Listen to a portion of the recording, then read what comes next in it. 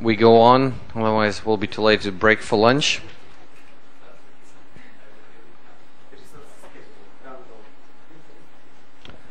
Who's presenting and for how long? I believe it's Jose, and according to the schedule, it's 1 hour, 15 minutes. 50 or 15? 1 5.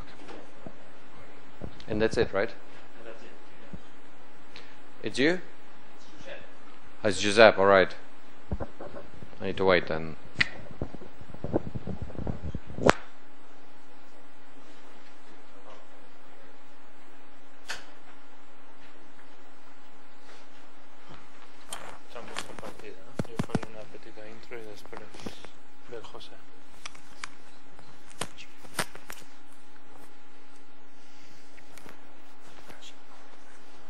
Okay.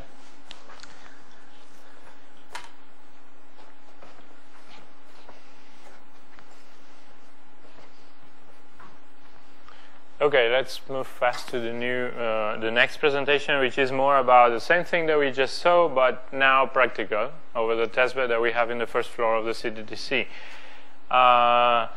And let me start. I mean, Jose will do most of the presentation and the demo at the end, but let me just start with some considerations on the experimental work, let's say. And this is the abstract of the talk, if you want. This is what we want to do. This is the first floor of the CTTC building. What we have here is a set of femtocells that we want to deploy in the form of a mesh. So this for us is the old wireless network of femtocells. So you will have, these are 3G femtocells though. 3G femtocells, because at the time we wrote the proposal there were no LTE femtos. Even now it's, well, I don't know of any LTE commercial femto that you might get. And another additional problem of working experimentally is that as a research center, you are not the regular customer for femtocell vendors, so it's really hard to get one of those. So, so in the end, that's what we want to do. We want to build sort of all wireless network of femtocells. This is the core network of the 3G network in this case, which is emulated. We have this equipment in the lab, and it's not S1 interface, it's IUH, because it's 3G, right? The equivalent for femtocells, right? Well, this part there we are not using in MB-Femto because we concentrate on the, this is a node B, but we have in the lab, but we focus more on the femtocell side.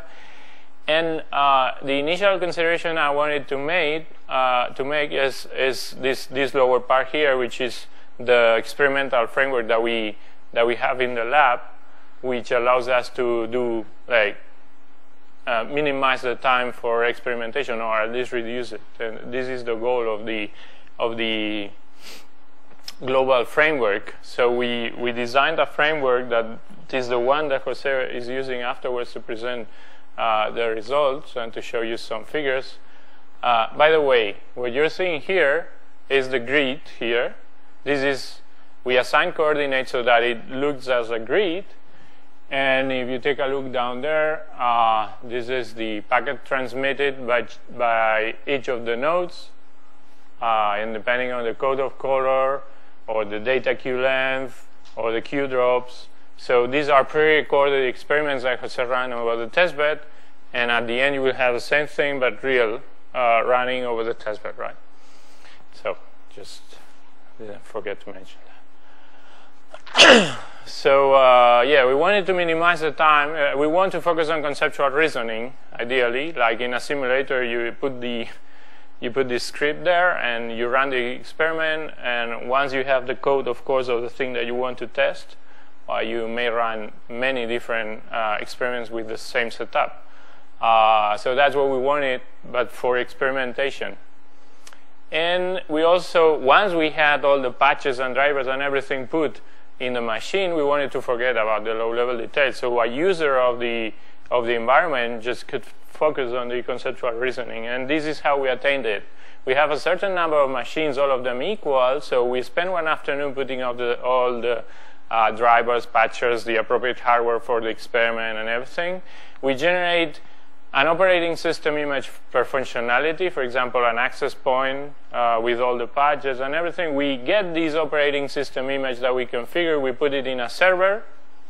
So in this server, we have a library of operating system images that then, through some configuration scripts, we distribute to all these machines at will. So we say, machine number 1, work as an access point. Machine number 3, also work as an access point. Machine number 2, work as emulate a link. So, and we do that with all the operating system images that we configured just once in one afternoon, and then we distribute them to all these machines. So in minutes, you can completely reconfigure the user scenario, let's say. And the same thing for the wide topology. We have a certain number of cards in each of these machines that are connected to a switch, and we have some scripts that automate the configuration of this wide topology, right? And then we have this control network through where we distribute operating system images. We synchronize machines for end-to-end delay measurements. We gather the results once the experiment has finished, and we also tell each of these machines at each time instant what to do, like send these traffic flow to a certain destination with these characteristics. So we try to focus on the conceptual reasoning. And the mesh part is also in this framework. So we can completely change the operating system images that we have in all of the nodes in minutes. And then we have also the cellular part of the network. We can have access to remotely to the nodes to see how they are booting and to see what's the problem, even if they don't have an IP address. Well, this is the generic framework, and we also have some commercial equipment both for testing and for putting like routers, commercial routers in the middle of a network setup. And this is the lab that we have in the second floor of this building. If you're, this is the node B, this is the emulator, this is the rest of the 3G network. So it acts as RNC, SGSN, GGSN, and it has part of the functionality of the HLR, so enough to say that we have a running 3G network here. And these are the machines. This is the central switch with which we build the topology. The yellow cables are the control ones, and this is like regular networking equipment and network testing equipment. So going more specifically for the network of Femtocells testbed, as I said, we are building a grid. What you see here is the coordinates that Jose assigned to each of the nodes, so that we have this grid over there. And in this, we play with power. Depending on the scenario, we play with power of transmission power of the nodes, attenuators, whatever, to in the end get a certain topology and certain link pattern interconnection, let's say. So in the end, since we are testing routing in a multi-hop scenario, what we want is to have many paths between any two nodes in the network. So we play with these kinds of topologies. And this is wireless home node B, not homey node B, but home node B. It's 3G. Right? So SessionCom, and thanks to Thierry and Frederica and all that, provided us 12 femtocells like the one you see here. And what we did is globally, these two things, this is a small form factor PC where we have these marks of the routing protocol, and we connect this femtocell through an Ethernet cable to this wireless mesh router, so that all the traffic coming from this femtocell commercial, we don't have access to internals of the code of all that, so that's why we had to do this. We get all the, let's say, commercial traffic, and then we, in the end, it's IP packets for us. We put them in a geographic packet, and then we do the routing in each of the nodes. And this small form factor PC, in this case, in the setups that you will see, we just have a single Wi-Fi interface, but they are prepared to have more than one interface. In fact, in other EU projects, previous EU projects, we played with multi-radio nodes. And in the end, that's what we have. So this is the commercial femtocell, no modification to any stack, and all the traffic coming from the femtocell will go to these wireless mesh router, you could call it. And here is where the code that Jose developed is put in place. So we take the decision. This is our geo sublayer, to tell you the truth. So globally, this is our wireless home node B. Right? So in the end, what we get is this. We have this setup where, for example, a UE attached, with a regular 3GPP defined interface to a commercial femto is routed multi-hop. Sometimes packets from this UE will go this way. Sometimes packets may go this way, depending on the decisions, as you saw. In the end, they reach the local femto gateway, and in the end, they reach the core network. So all these, this device is providing the, let's say, the home node B gateway side of the story. So the core part of the story, right? And this is what I just explained, the framework that we have. And now let's move on again to the details of how the routing is implemented on top of the testbed, right?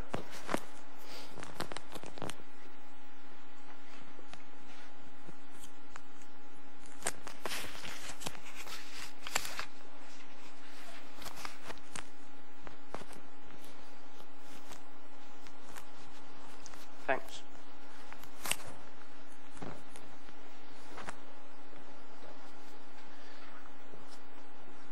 Okay, if you hold on till the end, maybe I will explain what's this of the projector. So let's start with what we tried to. How do we implement the routing protocol we just explained into the 12-node network of femtocells that we just deployed in the first floor of this building. Okay, so we implemented the intelligence of the routing protocol in NS3, and we also want to evaluate the routing protocol not only in a network simulator, but in a testbed. What do we have to do? Do we have to implement from scratch the routing protocol in another platform for evaluating it in a testbed? Well, NS3 gives us an interesting feature, which is the emulation mode, which basically allows you to send simulated packets over real devices and receive physical packets, real packets, sorry, to the NS3.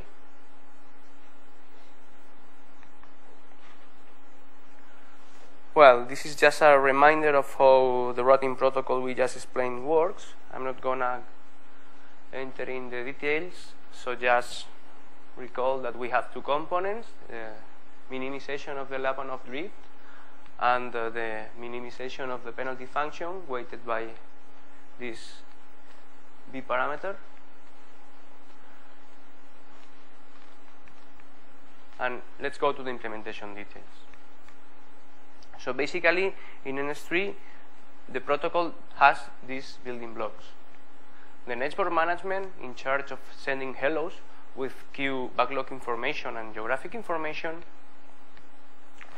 The queue base, the data queue management, which just implements a FIFO data queue. And the intelligence of the routing protocol, which performs decisions on a per packet basis based on queue backlogs and geographic information.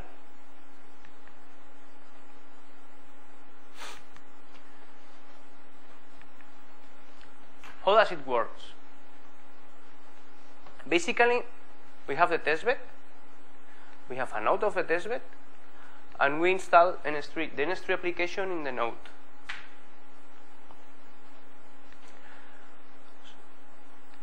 for achieving that a packet generated in an S3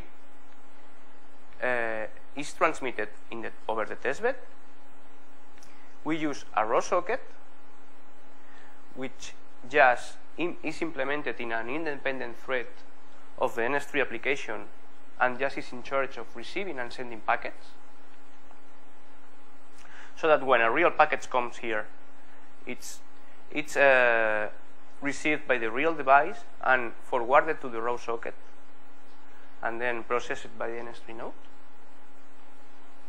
And also, when an NS3 node has to perform routing decisions and forward packets, the packet enters this pipe and goes over the testbed through the real device.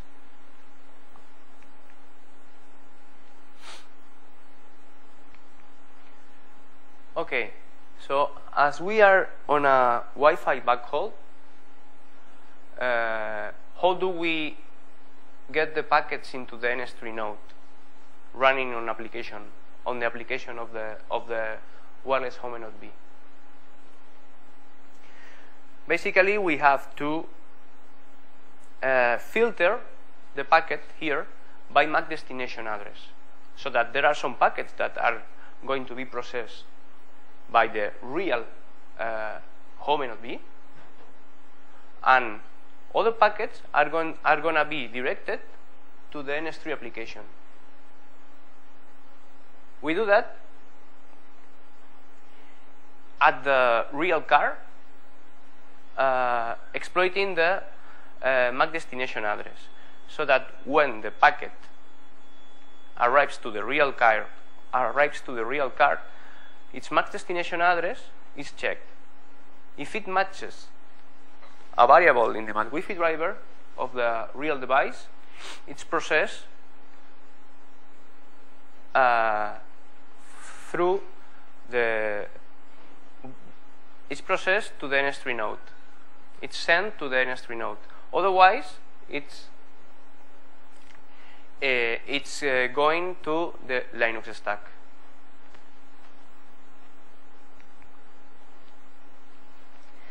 Basically, another issue that we have to deal with when we implement the routing protocol on the testbed was the fact that we have two queues. One located on the hardware and one located on the application. How do we deal with that? We need the total queue length of the node in order to take routing decisions. What we did is to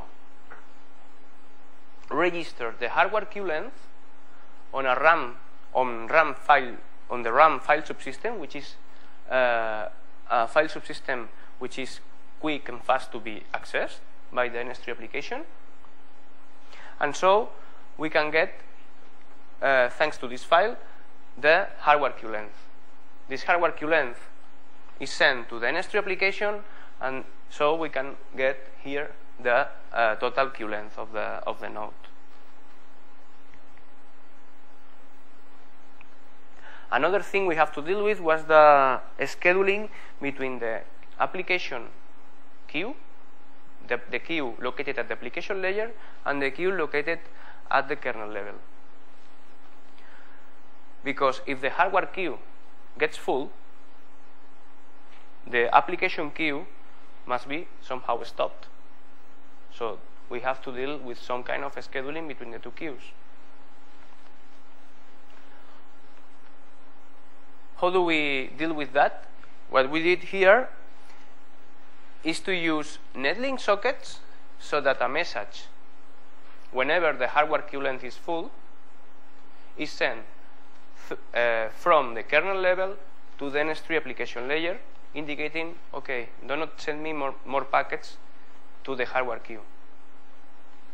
Once the hardware queue gets empty, another message is sent for the kernel level to the NS3 application, indicating that the NS3 application can start sending packets to the kernel. So this is basically, these are the two interactions we have between the kernel space and the user space. One from reading the hardware queue length through the sys file subsystem, and one for sending this asynchronous message between the kernel space and the user space in order to schedule the two queues.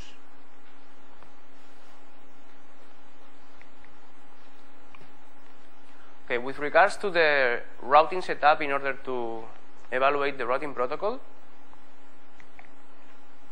we have to configure two kinds of routing because of the way femtocells are connected to this equipment, which is a wireless mesh router. So at the end, in practice, what we have, in order to somehow emulate this wireless home node B, is to set up distributed back pressure routing for dealing with the Wi-Fi links, and setting up a static route to deal with the link of the Ethernet between the femtocell and the Wi-Fi mesh router.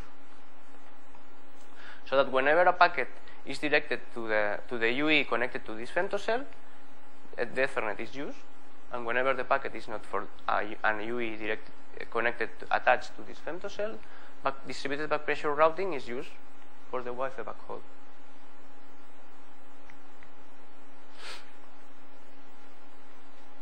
The network of femtocells is deployed on a very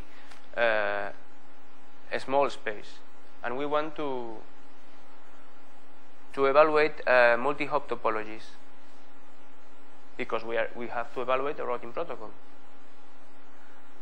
So we have to force somehow multi-hop topologies. How do we do that? What we did is to, since the layer 3 topology is defined by hello broadcast messages, which are usually sent at 6 megabits, what we did is to increase the hello broadcast rate at which these messages are sent, so that the range between the coverage between the range that the hello broadcast messages can achieve is minimized. In fact, we do this by patching the MAT Wi-Fi driver so that we can select whatever rate we want to evaluate.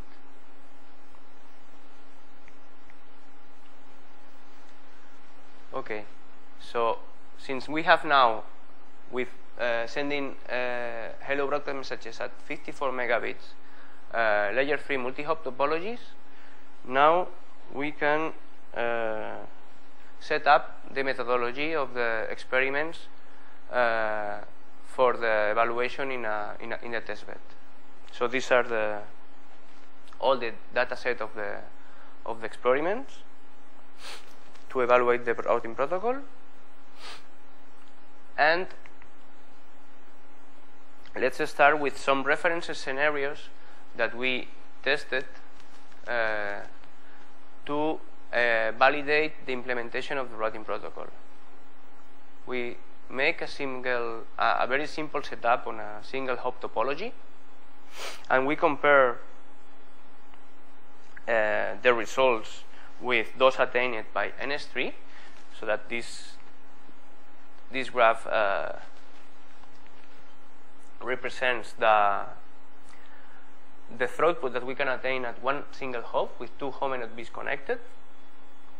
And as we can see here, the throughput attained by the testbed is quite similar to those to the one attained by the NS3 simulator.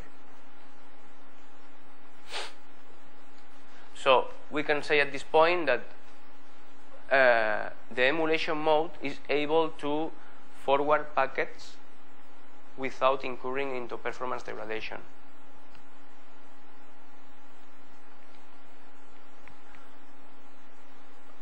these are some statistical experiments that, well, these are some results that show the statistical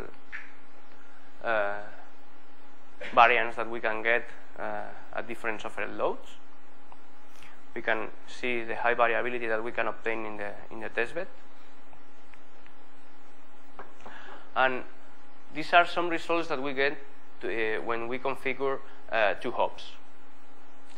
When we configure 2 hops,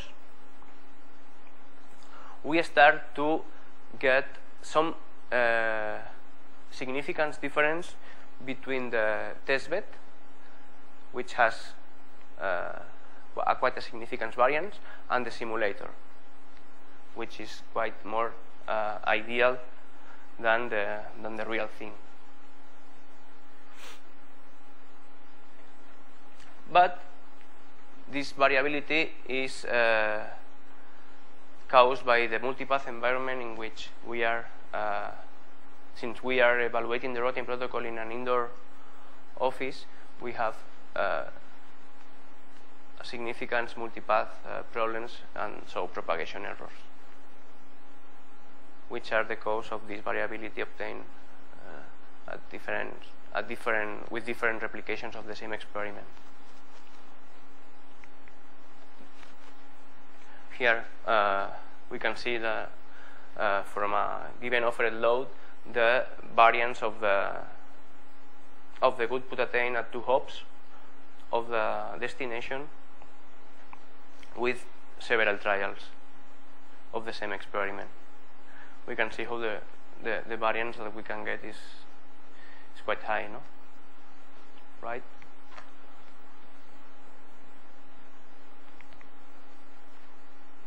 Okay, so now that we have validated the implementation, at least for very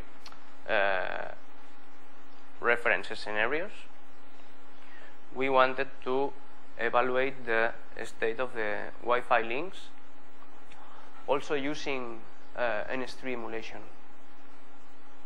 And we carried out different experiments during working hours and during night, using hello broadcast messages as proving packets for evaluating the Wi-Fi link packet delivery ratio,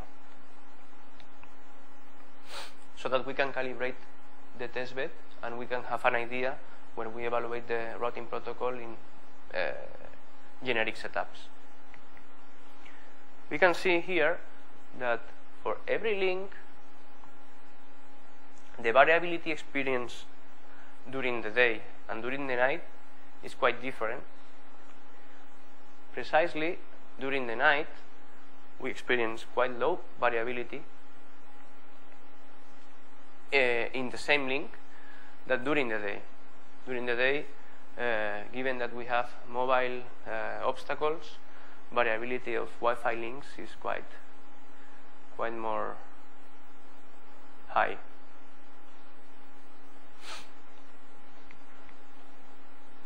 So going to the evaluation of the routing protocol with several flows, we performed an experiment in which 6 flows, 2, 4, and 6 flows were injected to this node here for different. We injected 2, 4, and 6 flows, and each flow injected 1 megabit. The parameter B was set up to 100. We still haven't evaluated the variable B algorithm in the testbed. It's future work to do. And we performed this experiment 15 times for every number of for every offered load injected to the network. Moreover, we wanted to evaluate the impact of the Wi-Fi link rate configuration on this experiment, and we use sample rate algorithm in order to have an idea of which Wi-Fi link rate should be the more appropriate. In this graph, we saw the choices taken by the sample rate auto rate algorithm for the Wi-Fi links, and we plot the distribution of the packet delivery ratio of data packets given the choices of the sample rate algorithm. And we can see how it seems that the 36 megabits was the more used choice by the sample rate algorithm, and this one of the choices that we take afterwards in order to evaluate the routing algorithm using fixed Wi-Fi link rate configuration. We choose this, and we choose also this in order to get to have an idea if this algorithm was able to get an appropriate estimation of which was the appropriate link rate configuration. And results show that on the one hand, results show that on the case of 2 and 4 flows injected into the network of Femtos, the rate, the achieved output was not different for the different rate configurations. But on the case of 6 flows, we get an upper bound on this testbed setup. And as we can see here, the one that better behaves was the one offered by the 36 megabits configuration. Sample rate shows more variability, given that the behavior of this algorithm is to try to go on a higher rate if no losses are experienced. And the 54 megabits was the one that got the worst results.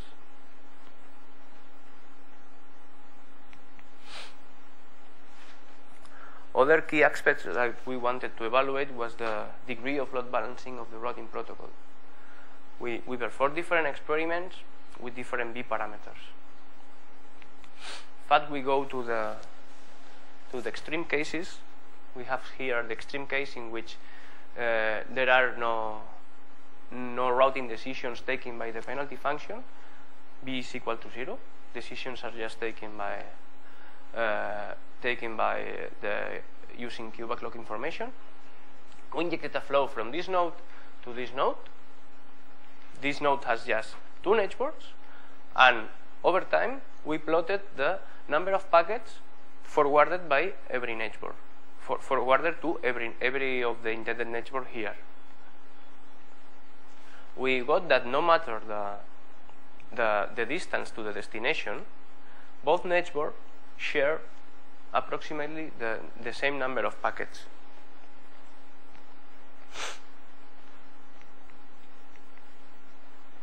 We repeat the same experiments, but increasing the B parameter. And what we found here is that the closer network got all the packets, and the farther network do not get any packet. Well, this serves to validate that the load balancing part of the routing protocol was also working. And now, if nothing has happened in the first floor, we will try to do a live demo of what we are already showing here. These are just offline experiments that we carried out several weeks ago, and now we are gonna try to do a live demo. So the first experiment that we want to show, I will explain here, is, okay, let's try to send a flow of 2 megabits from this node to this node using a high degree of direction in reaching the destination. So let's give a high emphasis to the penalty function. Let's close this and let's execute. Okay, let's pray now.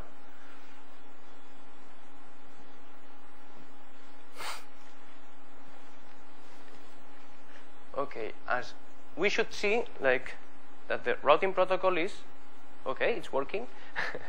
That's good, that's a relief. It's sending packets. This node, we are painting the number of data packets transmitted by every circle here, which represents a home node B, and they are getting to this node. Here, what is happening in this node is that it's seeing 2 networks available, because just in terms of coordinate assignment, it's behaving as a grid. And so Wi-Fi links may not follow a grid, depending on the variable environmental conditions. And as we can see here, as these 2 nodes are closer to the destination than this node, here we can see how the traffic is being distributed. Here, traffic is not being distributed because here there is a brick wall, and usually this Wi-Fi link is not working. Configuration is a single radio, single channel for all the nodes here.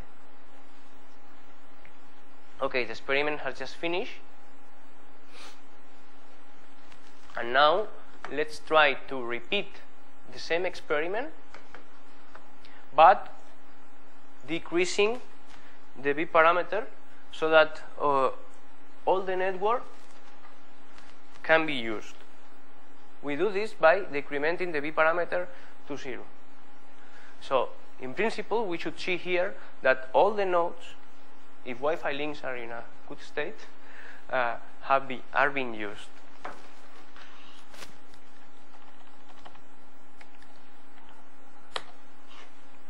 Okay, let's pray another time. Okay, the experiment just started, and here we have how those nodes that have now stable Wi-Fi links are being used. It seems that this node now is not working very well. This node is working.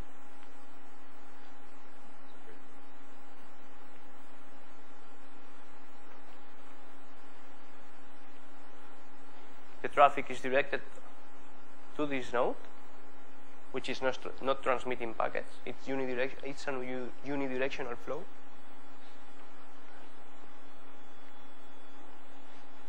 Now this link is working.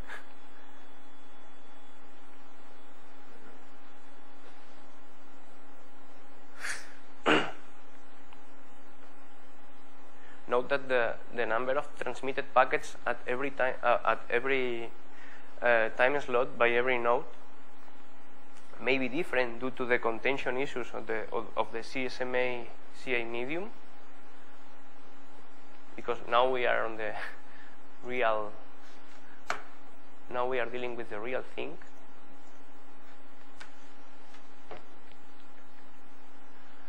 And now let's try to execute a multi-flow experiment. Now we are trying to send to this node 6 flows with a high degree of direction. B is configured to 200, which means, given the hardware queue length of the nodes, that means basically practically null load balancing in the network.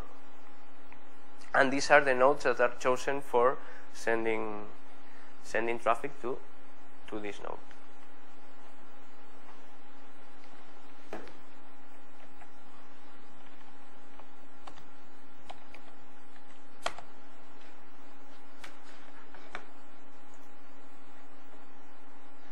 Okay, experiment started. We should see that just these nodes, okay, just these nodes are being used.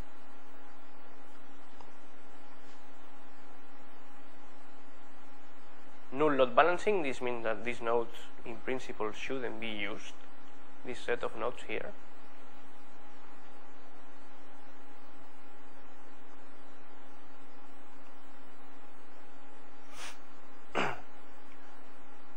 Also note that there is a tendency to have the color of the nodes tend to be darker near the destination than farther of the destination. Yeah. Wouldn't it be better to use a fixed density scale in order to have a better mapping on the darkness of each color? Because I see that on the right hand of the screen the scale changes, the number of packets, I suppose.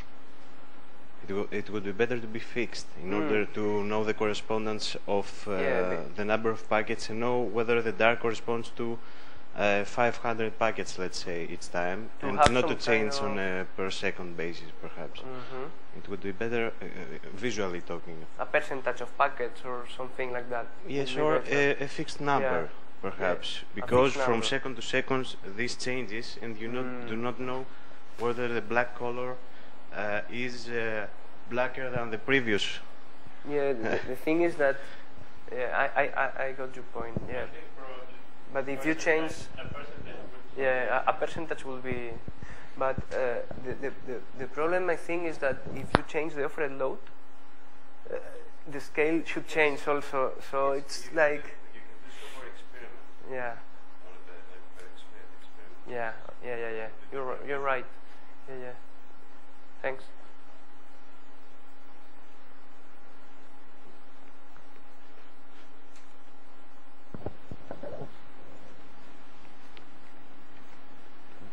Okay, so let's go back to the conclusions of this talk.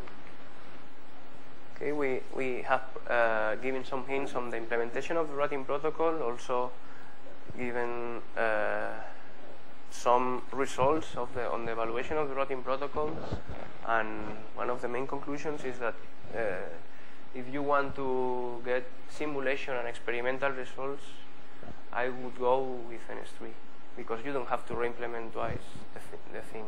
At least if you want to test functionality.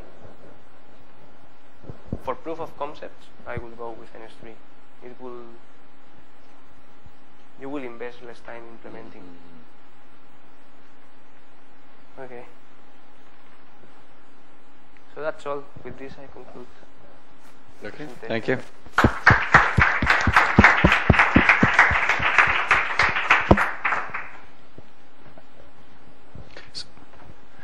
So what's next?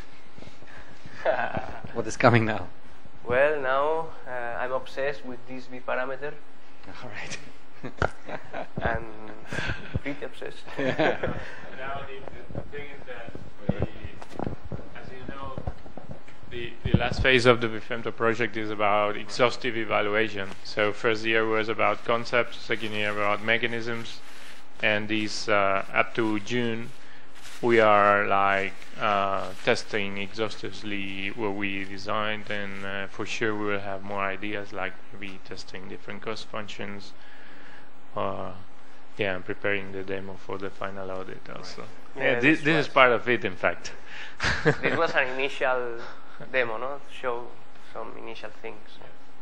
Yeah, that's it. Well, yeah, it's like with cooking, you know, you spend a lot of time preparing the food and you eat it in 5 minutes. So it's a bit like here, you spend a lot of time, years and years, and then it's, 10 minutes showing a colored graph. So it's difficult, yes, but it's definitely worth it. Yeah, sometimes in experimental research, the testbed setup section is a small percentage of the paper, but in the end, it's the 70 or 80% of the time of the paper, let's say. Yeah. 20-80 relationship. Okay. There are more questions? Yeah.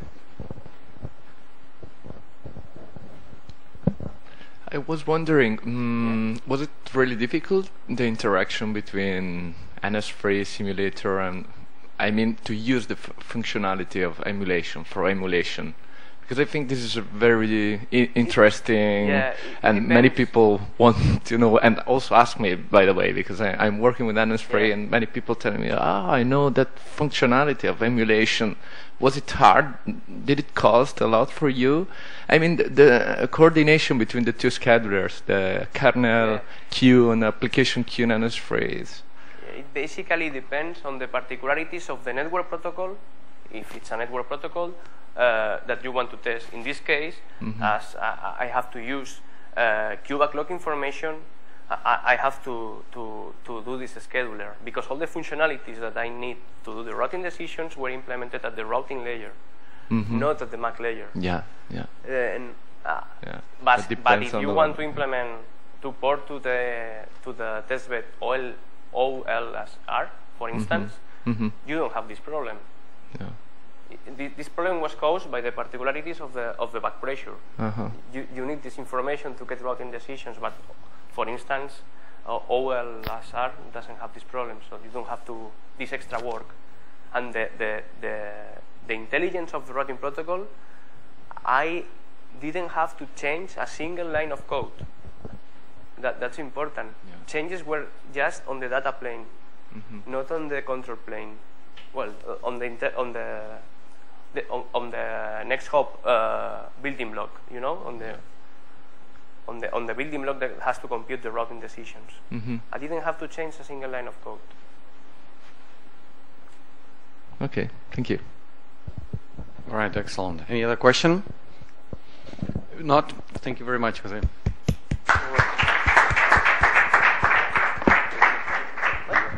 That's it. No further presentations. No.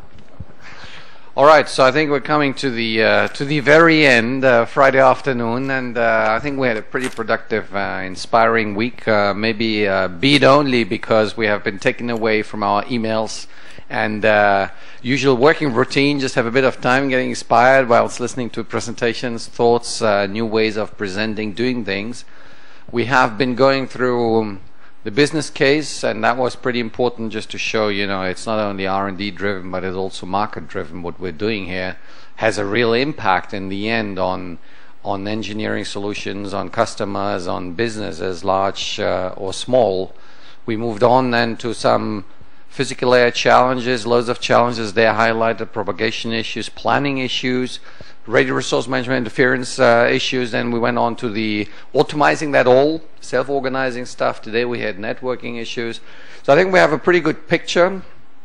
It is clearly very far from complete, but I think it gives you who have come as attendees enough building blocks now to know where to look up information, to know whom to email, to ask, to call, and you know, just get essentially the R&D going in the area of Femtocells. So without further ado, thank you very much for attending.